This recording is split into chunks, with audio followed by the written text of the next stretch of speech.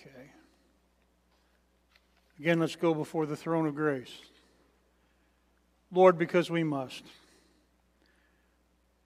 When we come before your throne of grace, we're acknowledging that we can't figure this out on our own, Lord. We can't implement it. We can't live it without your power.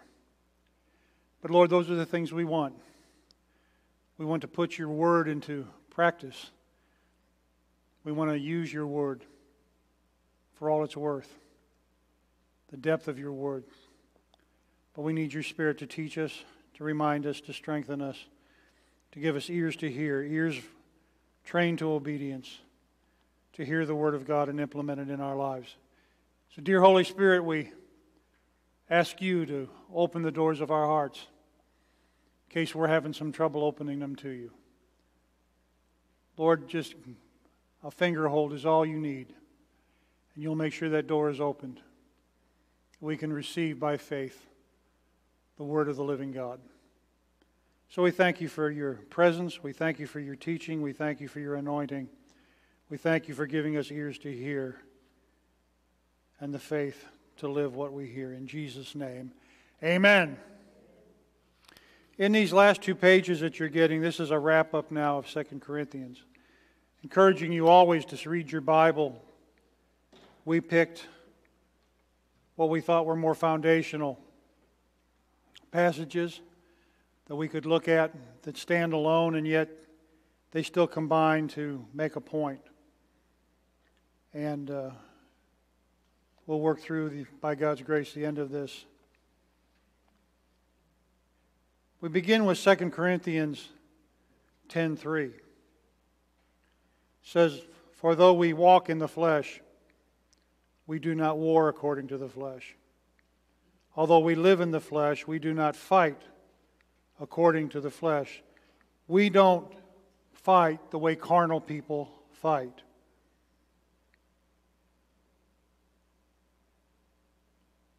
So often, this isn't always our first response. When I was looking at my notes on this, the Lord was saying to me, never thought of it this way, that Christians are first responders. All Christians are first responders. We hear on the television set that if there's an earthquake and people are hurt, no matter where in the world, we respond in prayer. We hear an ambulance go down the street, or we see a fire truck go by, or a police car go by, we begin immediately to pray. Pray that God will be there. Pray that God will help those first responders. Pray that God will be in that situation. When we see a hearse and a line of cars going to the cemetery, we stop for a moment. We pray for those families that they'll know the grace and peace of God. And God will use that for His glory. We're first responders, but too often as first responders, we don't respond in the Spirit, but we respond in the flesh. We all have done that. It's so easy to do that. We respond in the flesh instead in the Spirit, and often we fire at the wrong enemy. When we aim at flesh and blood, we're firing at the wrong enemy, and the Holy Spirit needs to come near us. He comes close to us, and He whispers in our ear that we should set our sights a little higher, because the enemy isn't in this plane. The enemy is in a higher plane. He's in a second heaven, and He directs us to make sure that our firepower and our response is going in the right direction. I think that's a sign of Christian maturity, is as we get older, we find out how to respond. And our tendency when we're immature is to respond in the flesh rather than to respond in the warfare of the Spirit. But we learn and we grow. We begin to understand who the enemy is. Long time ago, there was a missionary visiting somewhere around here, and someone that had attended one of his services said that he made this statement, and it always stuck with me, that if it bleeds, it's not the enemy. Say that again, if it bleeds, it's not the enemy. And so often we forget that. So often our first response is to go after flesh and blood rather than go after the spiritual forces that are at work behind it. Not that we enter into that second heaven, but our prayers do. It's not where we do our warfare, believe it or not. I shouldn't say that. We direct our warfare at it, but what I wanted to say is that it's not for us to go into the second heaven. It is for the angels of God to go. It is for us to pray the Word of God and let God send. Let the battle be the Lord's and let Him bring it into that second heaven where the battles take place. We target. I always thought it was interesting during the Gulf War when this technology was rather new that you had people that would go out and they would use lasers and they would focus it on a target, and then a smart bomb would fall and just destroy that one single target without collateral damage as much as possible. Christians are like that. We focus in prayer, we focus in the Word, we focus on the enemy, the real enemy, and we call in the warfare of God, the army of God to do the work. So truthfully, although we walk in the flesh, we do not war according to the flesh. If you war according to the flesh, you're never going to win. We've all, I think, learned that and experienced that. It's a useless battle. But then Paul goes on to say in the next verse, for the weapons of our warfare are not carnal, but are mighty in God for pulling down strongholds. The weapons of our warfare are not fleshly, not carnal, but they're mighty in God.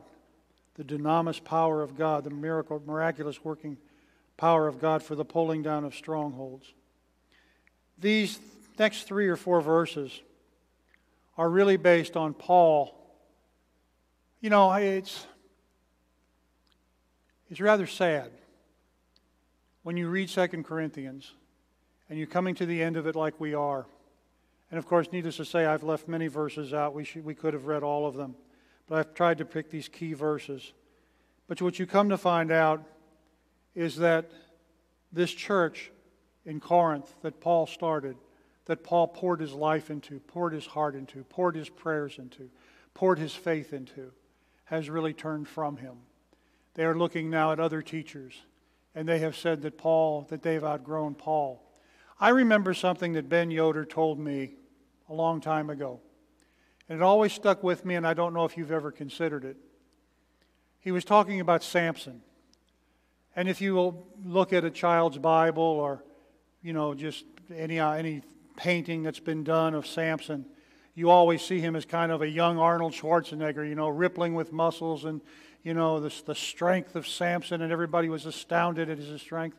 And Ben made a point to me. He said, Skip, he said, did you ever realize that Samson probably looked like an ordinary man? Because this is why they kept saying, where does he get his strength? If he looked like Schwarzenegger, they'd say, oh, yeah, he's got all this strength. You know, he works out. He's developed all his muscles and everything else. And I never thought about that it just would have looked like a normal human being. And so everybody would say, you know, how could he take the doors of the city and can carry them out into the desert? How could he slay so many of the enemy with the jawbone of an ass? How was he able to do these things? And the reason they asked it is because looking at him, you couldn't tell that he's the kind of guy that could do that. That was something on the inside. It was God on the inside. It was the anointing on the inside. And you couldn't look at the outside. You couldn't judge him by external things. And I never had thought about that. Well, this is the same case with Paul. You know, I don't know what you picture of Paul, this great hero of the New Testament, this man who went through so much. You know, I know one thing. If I'm in heaven and Paul walks in the room, I'm walking out because I don't deserve to be in the same room as this man. Any man that could go through what he went through and stay with the calmness and the peace and the dedication to the Lord, knowing that whether he served God on earth or served God in heaven, he had only one aim, and that was to be pleasing to God. But I think we need to take into consideration that Paul, you know, I don't know how you picture Paul, but let me tell you how most historians picture Paul. Middle-aged man, probably not very tall, balding, very nearsighted, could hardly see, and not a great speaker. He had no qualifications to be the Paul that most of us think that he is. And so when he goes to Corinth, this is a church. The one thing you always want to remember when you read anything in Corinthians, 1st or 2nd Corinthians, it deals with the issue of pride that is in that city. That city was always trouble. We find out later in the writings of the early church fathers that when the next generation of leaders in the church, they had problems with Corinth. Corinth was just a problem church, and most of the problem was pride. It was a big trading city. It was a city of much wealth. It was a fantastic city in that day and age. It was kind of a wonder of the world. And they brought that pride that they had even through their conversion, they brought that pride into the church. And so they said, we don't need Paul. We don't need Paul anymore. We'd rather have some handsome man here that's been trained by the orators and is a good speaker and makes a good appearance and doesn't have eye problems and doesn't have to have a scribe write his stuff for him and everything. We want to bring people into the church that are the Paul that we wish he would be. And you know that had to hurt Paul's feelings. You had to know that. And he's got to deal with the pride here. I don't know that he would actually have been bothered that much by himself, but he just couldn't let that pride. He knew with that kind of pride the church was never going to amount to all that it should be. And so a lot of the warfare that we're talking about here is actually Paul talking about the church at Corinth. And even though there is spiritual warfare there, he's really talking, you would think he's talking to the unbelievers, but he's really talking to the believers. And I think how hurt he would have to be because they're bringing in teachers to replace him. And you got to remember, though, Paul is like Samson. The strength is on the inside. It's not what you see.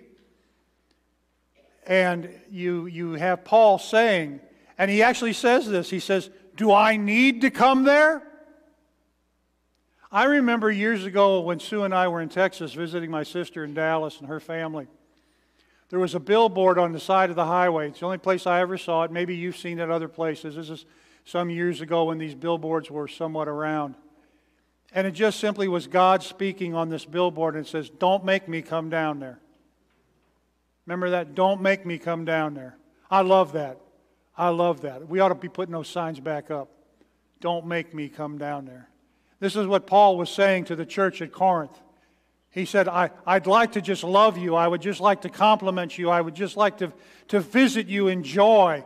He said, but if you don't stop this, he says, must I come in the power of the apostolic calling of Christ? And then you will really see who Paul is. Wow. Wow. Wow. Makes the book of the Corinthian letters come alive when you understand what Paul's saying. This is why when Samuel came to a city, and the same thing. When he wasn't there, you could talk about Samuel. You could kind of make fun of Samuel, this furry, hairy old man, and says he speaks for the Lord, and now he's not here, so we're going to do our thing. And then all of a sudden, they see him approaching. He's approaching the city, and the people start getting scared. Is it Samuel? Is it Samuel? Does he look like he's heading in our direction? Is he coming here? And then they ask the question, is he on a horse or is he on a mule? Because if he was on a horse, he'd come in warfare. If he come on a mule, he came in peace. And this is the way it was with Paul. Paul didn't want to interfere in their lives. Paul didn't want to boast about himself, but he wasn't going to let them get off track. And he said, do I need to come there? Boy, don't you wish you had that in the church today? For the person to say, do I need to come there? Like God, don't make me come down there. That's exactly what Paul was saying. Don't make me come. Don't make me come in my apostolic authority. Paul knew his apostolic authority, but I'm impressed by the fact that Paul was never taken by power. They say absolute power corrupts absolutely. Paul had great power, and he had great authority that was given to him by God. He was in that first band of apostolics. The original apostles, and they were endued with great power from on high. And Paul didn't like to throw his weight around, and I appreciate that he was a humble man. But when it came to preserving the truth of God in the church, if Paul had to throw his weight around, he would throw his weight around. I told you a long time ago the story of the old church that my family used to go to down in the city of St. Louis back when in the early 50s. In the later 50s and early 60s before they built out in the county in St. Louis. And it was a alleyway behind the church. And they were doing construction on a house next to the church, or a building, whatever it was. And they had a sign put up that said danger, because they wanted people to know that they were going into a construction zone, that they needed hard hats on and different things. And so one of the drivers, there was a truck, probably a cement truck or something, coming up to the sign. And so he moved it, but instead of putting it under the house that was construction, he took the sign and moved it over in the alleyway by the church. And so here you were passing by the church, and there's a sign outside the church that says danger zone. And I remember the pastor preaching on that, and he said, that was absolutely right. He said, to those who are mocking God and making fun of God or just using God, the church is a dangerous place to be. know that God is not mocked. Amen? A lot of that going on today. And so, you know, if you're around people that are deeply, deeply spiritual people in God, I mean, genuine thing, it is a blessing and it also is a fearful thing. I think so. Did you ever think that somebody, I remember years ago when I was first starting out and had a lot of things to clean up in my life, and I can remember meeting some of these people, and I thought, oh my gosh, they're going to know everything I've done. They're going to, you know, there was actually a fear of being around these people, you know. And I just see this with Paul. Because when he says the weapons of our warfare are not carnal, he's referring to the church. We think we're talking about outside the church and unbelievers and the unbelieving system, and that's all true. But in this case, these next couple verses here are all about Paul talking to the church. So it's to the church, he says. He says, for the weapons of our warfare. He says, I want you to know, church, I'm not playing games. If I have to use the weapons of our warfare, they are mighty in God. And they will pull down strongholds. And they will cast down arguments. He says in the next one, casting down arguments, pulling down strongholds, casting down arguments, and every high thing that exalts itself against the knowledge of God. He is speaking to the church. That's the little note I'd make sure to put on my notes there as you go back and review these in future times. As we've come up with these now almost 29 pages, whatever it is, 29 pages or so of commentary on these books of the Bible. That he is talking to the church, for the weapons of our warfare are not carnal, but are mighty in God to the pulling down of strongholds.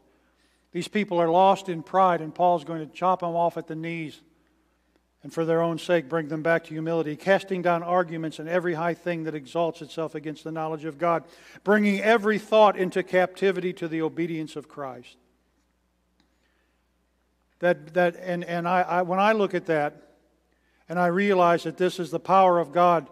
This power of God is to be used both in the church and outside of the church.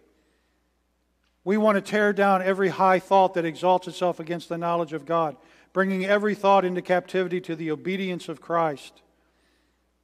Not only theirs, but our own. I want every thought I think. That's a hard way to say that. But I want every thought that I think to be in obedience to Christ.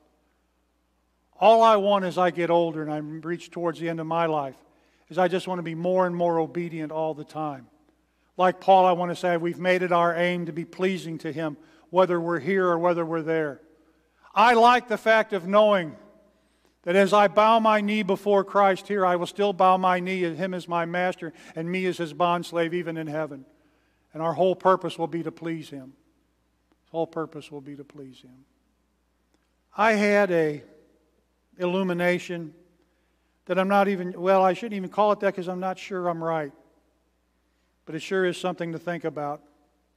One scripture that constantly goes through my mind is the scripture that says that God was in Christ Jesus reconciling the world to Himself.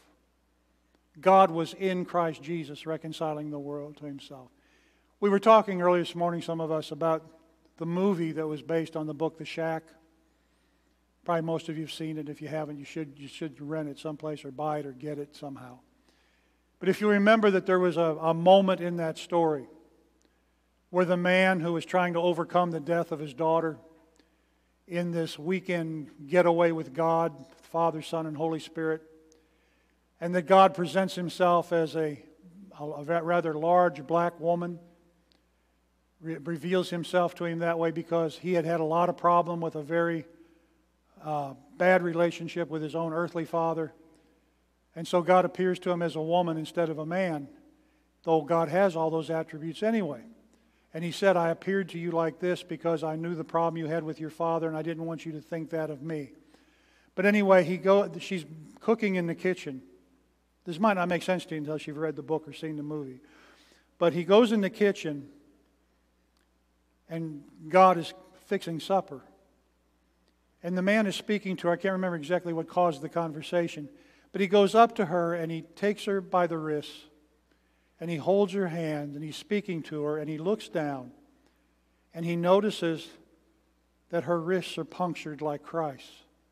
He turns it over, and he looks again and seeing these marks of crucifixion on God. And he says, "But I thought you abandoned him." And she looks at him and she said, "I was always there." And so I've thought, Jesus said that he could do nothing without seeing the Father do it first. He said, "Whatever I say is what God said."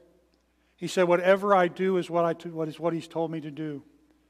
He said, I do what he shows me to do." I wonder in his own spirit, did Jesus see his Father on the cross?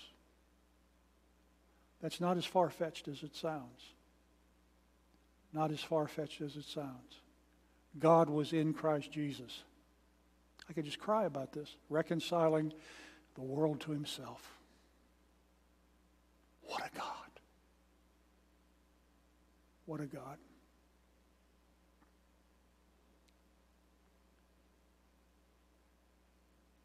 So Paul says that we, in our warfare, and I missed something I wanted to share with you on that first note when we talked about being first responders for God. We so often don't respond in the Spirit, but we should respond this way. I think we should respond. I'm going to try and hang on. I still don't leave enough room to print large enough for me to see. First response should always be, I look at it this way. I think our first response, as first responders, as Christians, it should be faith. We should make sure that our faith is activated, that we're walking in faith, because to pray without faith will get us nothing. Without faith, it's impossible to please God. Everything starts with faith.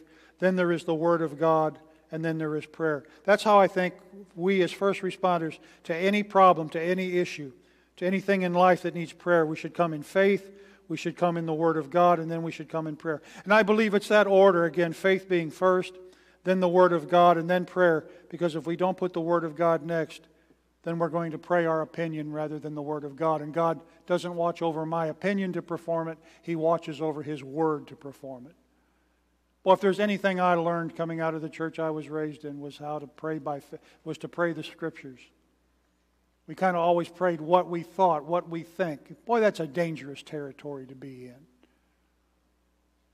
But instead we will pray with the Word of God, knowing that all the promises of God are yes and amen in Jesus. Why would we not pray the Word of God? So we respond in faith, we respond in the Word, we respond in prayer. Paul goes on again to talk about these people that have rebelled against him, that have hurt him, that have ceased to love him, ceased to respect him, and they're bringing in all these new teachers. And he says in 2 Corinthians 10, 12, and 18, he says, "For we dare," bold talk, "for we dare not class ourselves, we do not count ourselves, or compare ourselves with those who commend themselves. For we do not class ourselves or compare ourselves with those who commend themselves." We're not going to join ourselves to the people who recommend themselves. What does that mean, to recommend themselves? He says, "But they," strong words, "but they, measuring themselves by themselves." Why is it so dangerous for us to do a self-analysis? Why does the Bible teach us to say, "You, O God, search me"? Because the Bible also makes it clear that every man thinks he's right in his own eyes. All of us are guilty of that. I don't want to analyze myself. When I pray for forgiveness for the sins I know, but I also pray for the sins that I don't know.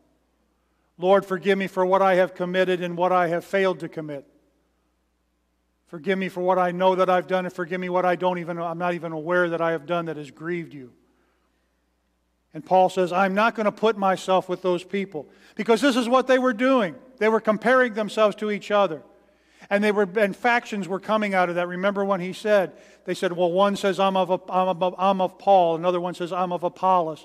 And they started fracturing into groups. And this disunity was coming into the church. And if there was anything that Paul knew, was that disunity would ruin a church. You've got to stay of one mind and of one belief and of one heart. Brethren, dwelling together in unity. So he really cuts them off at the knees here. He says, for we dare not class ourselves or compare ourselves with those who commend themselves. But they, measuring themselves by themselves and comparing themselves among themselves, are not wise. Strong, strong words. And you know who else those words are directed to?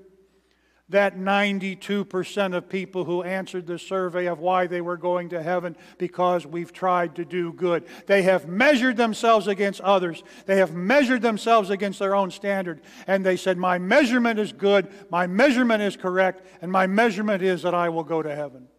Paul says that those who do that are not wise.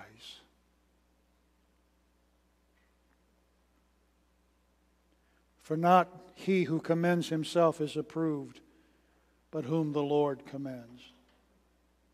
Strong, strong words. And you have to wonder, how is this hitting the people in Corinth? Because they're not even hearing Paul say this. He's writing this, and somebody will speak this when that message is delivered to Corinth. And you hope it has the powerful impact in the Spirit that it does when Paul writes this. And then he can't help but show his love for them in the next verse, 2 Corinthians 11:2. He says, for I am jealous for you with godly jealousy. You might sit there and say, well, all jealousy is wrong. No, it's not. God himself said, I am the Lord thy God. I am a jealous God. God is jealous of his bride. God is jealous of his bride, who is Israel, and Christ's bride, who is the church. He's a jealous God. Look at what he says here. For I have betrothed you, I have engaged you, I have married you to one husband. Paul knew what he taught in Corinth for 2 years. He knows the foundation he laid in Christ. He knows what he's doing.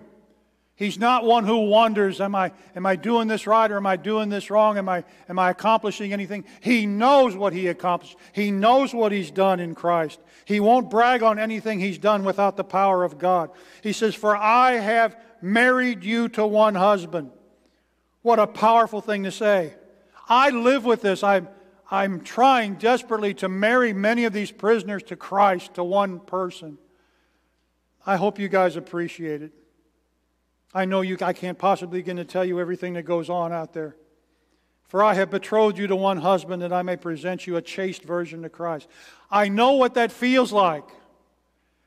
When these guys tell me, oh, there's a new Bible study starting on Thursday night, there's somebody coming in with a new Bible study.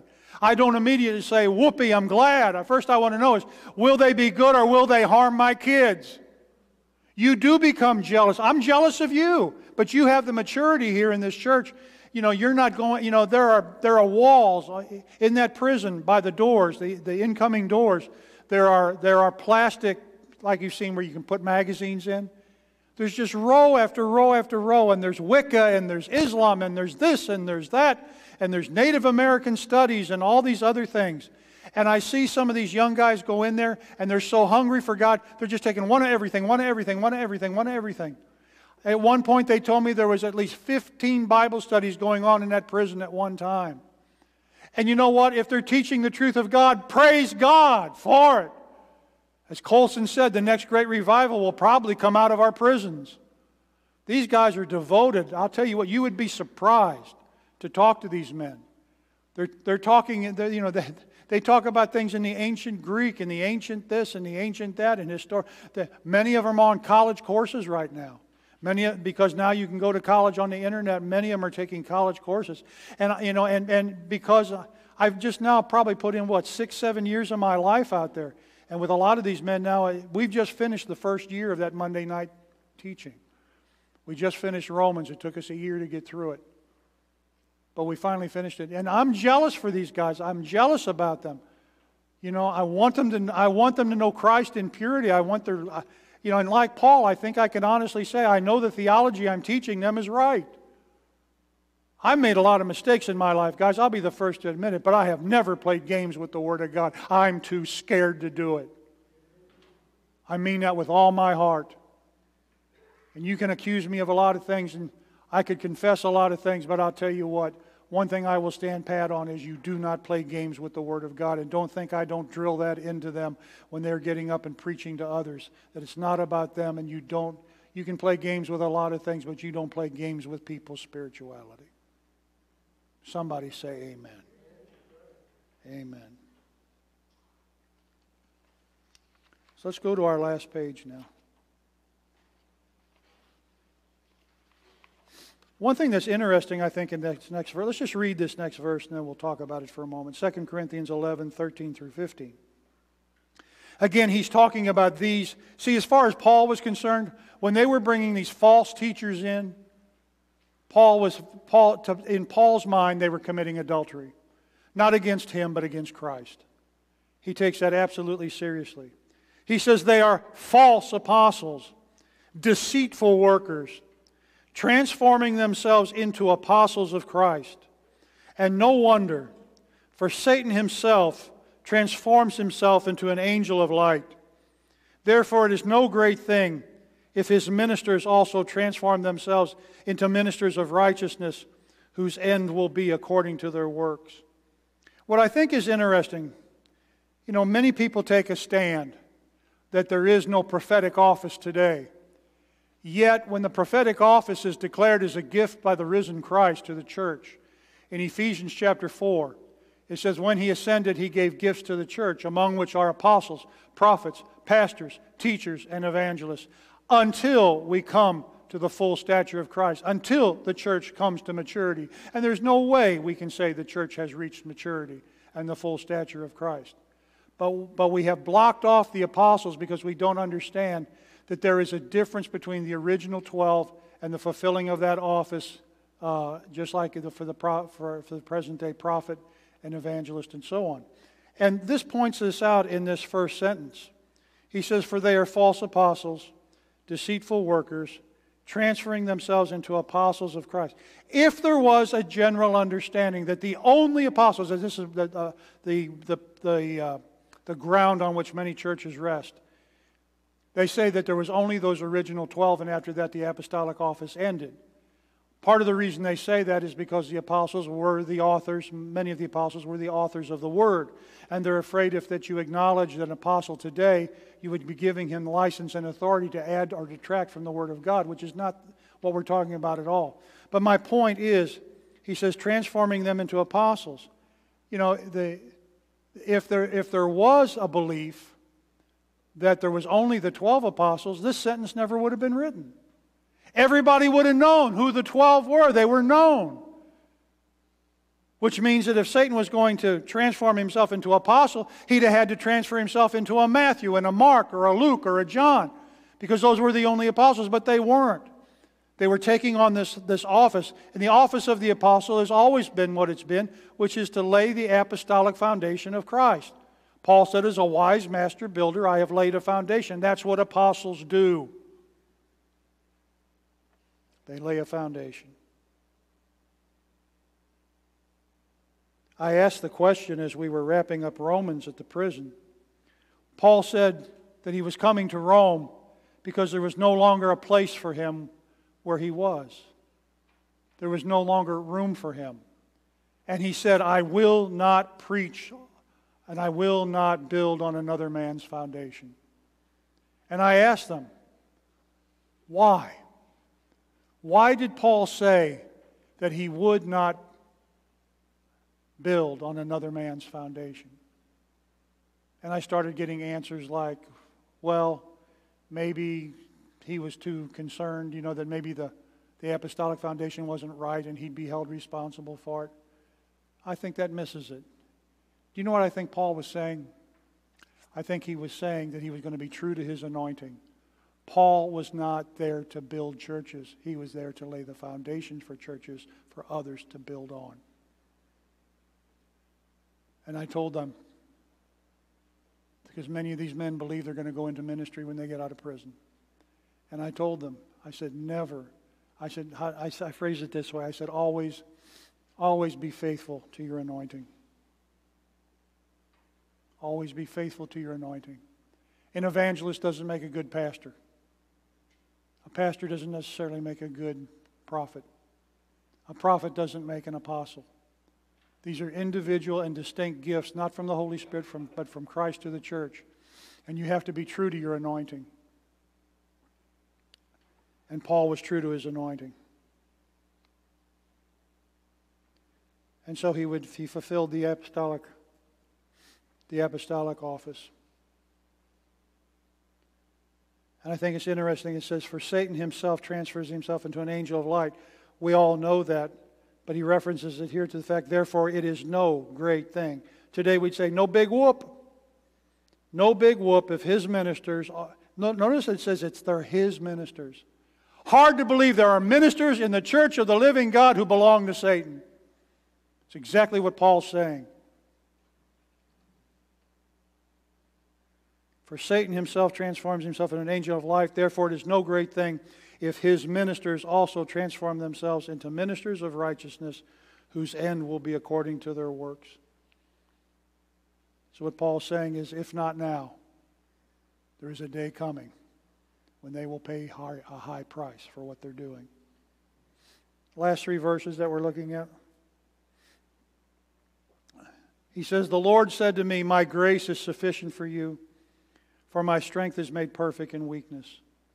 Therefore, most gladly I would rather boast in my infirmities, that the power of Christ may rest upon me. See, they were saying, well, Paul's a weak man, and they were accusing. This is really the big thing, and I hadn't said it up till now. But one of the other issues is that Paul, they believed that Paul was walking in the flesh. Paul was being led by his own flesh, being led of the flesh, and not walking in the Spirit.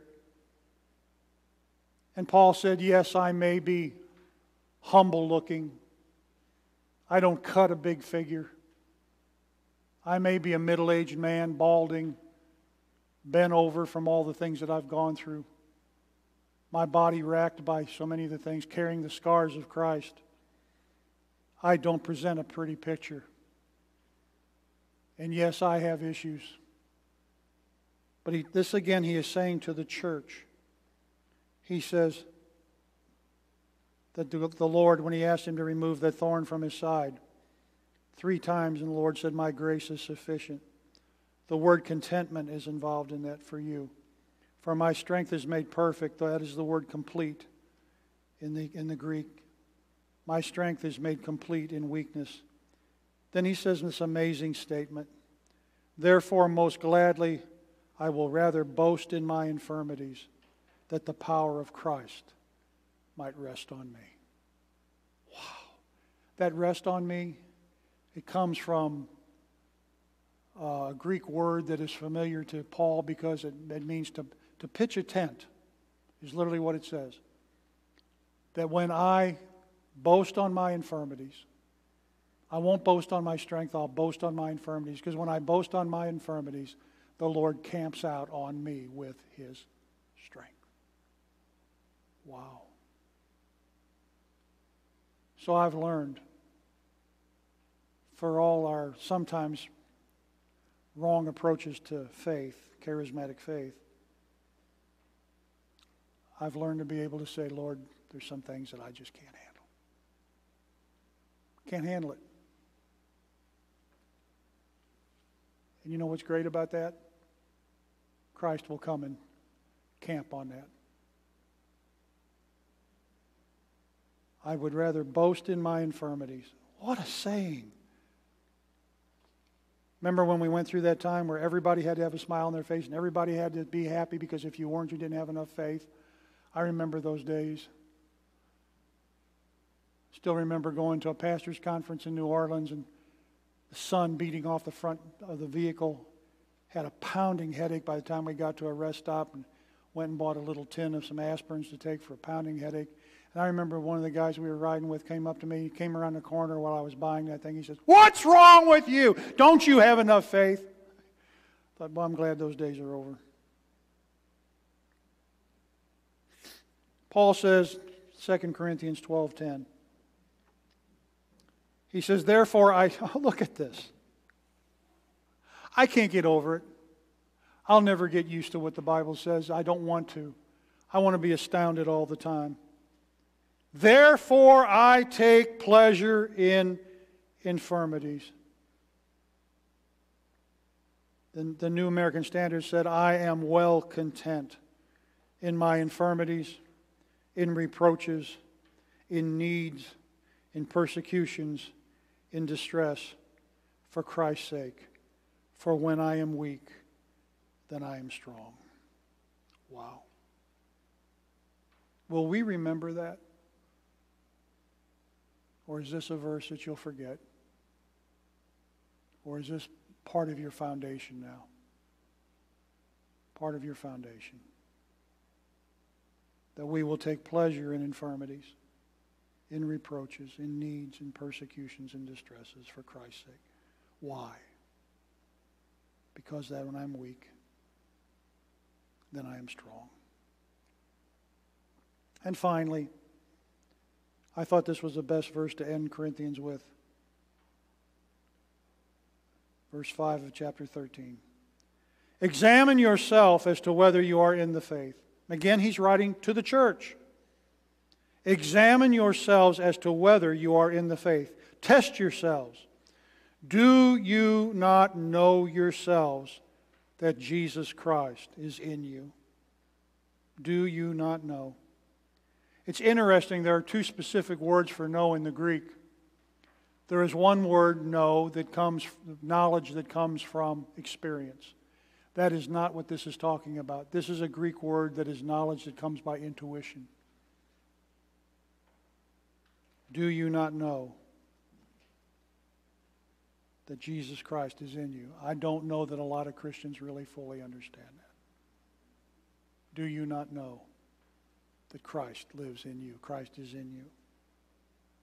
Intuitive knowledge is maybe best said this way. Whatever you thought of Oral Roberts when he was alive, he did say this. He said, son, there are some things that you just know, that you know, that you know, that you know. That's really kind of what the word is here. Do you not know that Christ is in you? Because that changes everything. Amen? It is 10 minutes till.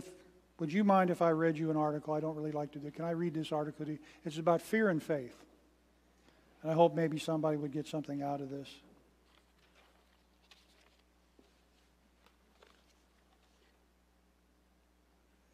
Only take a few minutes to read this. The name of the article is Letting Trust Burn Bright, written by a woman named Shannon Evans. She says this: don't worry. Have you ever balked at these words? Maybe a well-meaning friend or a slightly exasperated spouse has said this to placate your fears. Truthfully, it's exactly what I need to hear and do. It's exactly what I need to hear and do when I'm in the middle of a worry party. But my default reaction is to stiff-arm the speaker and pull my worries even closer. How dare that person try to fix my problem with a platitude? Don't they realize don't worry is easy to say, yet hard to do? When I'm in the trenches of anxiety, that phrase dumps like gasoline on an already crackling fire. What's fueling this fire anyway? For me, worry appears when circumstances spin out of my control. When my toddler has woken 3 times in the night, I'm tense as I wait for him to cry out again, dreading how tired I'll be and feel tomorrow. Or when my 5-year-old struggles with his own anxiety, instead of praying for him to have peace in the moment, I worry that his tendencies might affect all his future relationships. When a child gets sick, I fret about canceled plans and who will be ill next. Worry has an older, more serious cousin, fear. Your stomach drops and your heart pounds. Fear can become full-blown panic, like when my toddler's last virus sent him to the ER with breathing problems. This kind of fear doesn't just come for tea. It lives in the spare room. It arrives with that harrowing diagnosis, or when the phone rings with awful news. It lives in countries devastated by war where people's homes and lives are blown apart. We all know that what we fear most, even if we hadn't experienced it. The situation so terrible to contemplate that we lock ourselves behind a mental door and we can't even think about opening. Fear can explode in big ways, or it might thread itself through everyday thoughts until we claim it as part of our identity, our natural bent. I'm just a worrier. But festering worry or rooted fear is not simply a personality test result. There's a deeper problem at work. A quick caveat, I believe body, soul, and mind are not easily separated. In some cases, people are clinically diagnosed with anxiety, struggle with panic attacks, or battle depression. In these situations, I'm grateful for God's provision of medicine and professional help. Jesus himself told us not to worry. He said to his followers more directly, do not fear.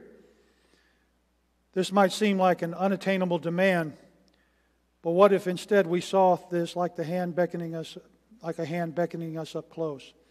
Not just to come near to peace, but to examine our core beliefs about God's character, His heart towards us, and who we are in Him. Who is He? Who is God? Pastor and author A.W. Tozer once wrote, what comes into our minds when we think about God is the most important thing about us. I'll say that again. What comes into our minds when we think about God is the most important thing about us. This reminds us when Jesus asked His disciples, who do you say that I am? Although He was referring to His identity as a Messiah, the question is crucial for us as we contemplate fear. Who is God and what is He like? How I answer those questions sheds light on fear's place in my life. Does worry override my trust in Him? In the midst of difficulty, I'll often pray, Lord, change my circumstances, and then I'll trust You. I'll happily give up my anxiety once He removes the reason that I am anxious. My trust in Him is based on what is going on around me, not on who He is. How often is that the truth? Lord, as soon as You get rid of the problem, then I'll believe You to get rid of the problem. I'm reminded of three people in the Bible whose trust in God did not come with conditions. Shadrach, Meshach, and Abednego, facing a fiery death for refusing to worship a Babylonian idol, answering the king who seemed to hold their lives in their hands. If this be so, our God whom we serve is able to deliver us from the burning furnace, and He will deliver us out of your hand, O king. But if not, be it known to you, O king, that we will not serve your gods or worship the golden image that you have set up. Their emotion is not explicit, but the king's fury and the fire's heat must have been terrifying. Perhaps beneath their bold words ran panic thoughts. Does anybody want to burn to death? They know God could deliver them, but their trust in Him didn't depend on a rescue. And in that awful moment, they let the fear point them to who God is, one who is able to save. They believed and proclaimed this even though He might let them die. In my own life, do I believe God is in control? Do I trust His heart towards me is good? The truth is, I can't give both fear and God's sovereignty a seat at my table. I can't see His goodness if unbelief darkens my vision or if worry rules my heart. I want to be able to answer the question, who do you say that I am, with the same words those men did, the one who is able to save. Imagine Shadrach, Meshach, and Abednego's thoughts when the soldiers hauled them closer to the fire, when it seemed like God's answer was no. Didn't He see what was happening to them? Where was He? Our worst fears might come true too, and we've got to wrestle with God's no. People aren't always healed of cancer or rescued from the horrors of war. Our spouses lose their jobs. A heart attack steals a loved one way too soon. Toddlers who should be clambering around the playground instead lying in a hospital waiting for a heart transplant. How can fear not reign when death and pain surround us, when our prayers seem to fall unheard? Where is God in these things? And what is He thinking when He tells us tells us not to fear? The Bible says God protects, heals, and restores. But I see death and cancer and war. I see broken relationships and broken hearts. I see 3 Hebrew exiles slung into a furnace. It seems that the pagan king has won. Or maybe I'm not seeing the end of the story. Maybe right now, like these condemned men, all we see is the fire. But soon, like them, we'll see that not only is God aware of our fiery trial, He's right there in it with us. And one day sin and death and unfathomable pain, like that pagan king, will bow their knees to the one who has never left us in the face of our fears alone. Whether we're treading water in anxiety or drowning in our own worst fears, we must remind ourselves of where He is with us. Always, we can and should repeat truths of His sovereignty and goodness, but clinging to His ever-present help in times of trouble gives us an antidote to fear. His presence with us is the difference between incineration and walking around unsinged, alive, and untainted by the smoke. The next question is, who am I? I'll tell you who I am not. One who's in control of everything. Isn't that often what causes anxiety and fear, our lack of control? We can't make that company hire us. We can't kill those cancer cells with positive thinking. And I was reminded very early in the emergency room that I didn't give my child breath. I've never given him a single one of the 1,000 breaths he's taken in his young life. Shadrach, Meshach, and Abednego knew this too.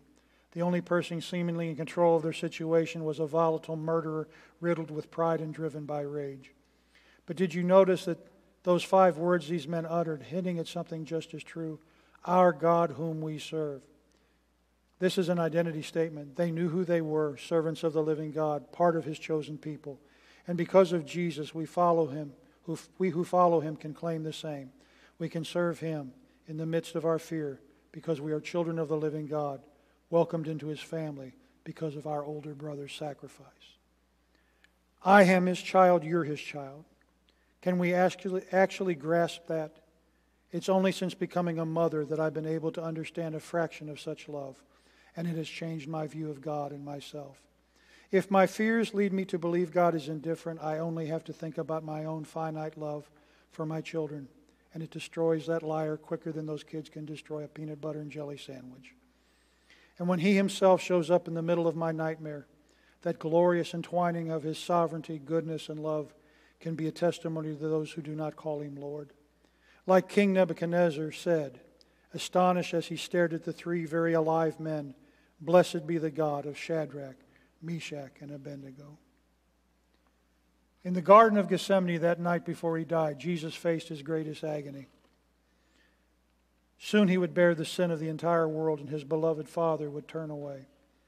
Jesus prayed, my Father, if it is possible, let this cup pass from me. The answer was no, and we are rescued because of it.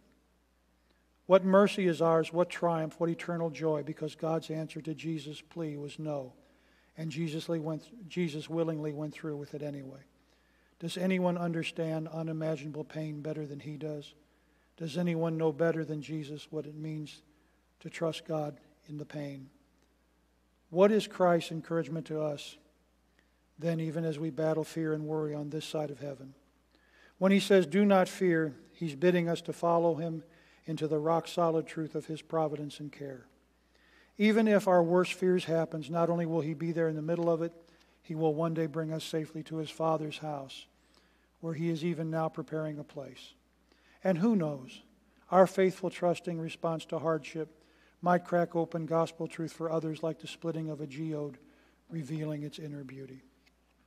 Fear cannot burn if something else burns in its place. My prayer is that we will let trust ignite our hearts, fueled by the truth of His character. If fear is a dark cage, His inexhaustible love for us is a sun-drenched field. And He's there, running ahead of us. Let's run after Him, laying down our fear and taking up trust, our steps light with courage for all that lies ahead. Thought that was a good word. Let's pray. Father, we thank You for this time together. There's something that is so clean and so cleansing as we come to Your word. You said to Your disciples that they were already clean because they'd been washed in the word. We took a bath together this morning, all of us, to learn, to grow in grace, to know, Lord God, that we can trust You in all things. So we thank You, Lord. Thank You that You love us. Thank You that You care for us. Thank You that You take fear from our lives, that You build us up in the most holy faith. And Father, that you give us such a good and wonderful gospel. Lord, it's not like we have to go out and tell people hard things. They may need hard things at some point, but Lord God, we've got a gospel of love to tell people about, for the God of love whom we worship and whom we serve. So we thank you. Lord, I ask your blessings upon everyone as we leave this place today. May your blessings go with us as we go home and into our families and enter into our homes. And Lord God, may we dedicate ourselves to another week of serving you till we assemble again, asking you to make divine appointments where we can share this wonderful gospel and wonderful love of God. Lord, thank you. Thank you for this love story of the ages that you have brought into our lives. Now let us teach this story to others, not as a fairy tale, but as the greatest story ever told. Your love for your Son and his bride and your people. We thank you for this, Lord. We thank you for your blessings.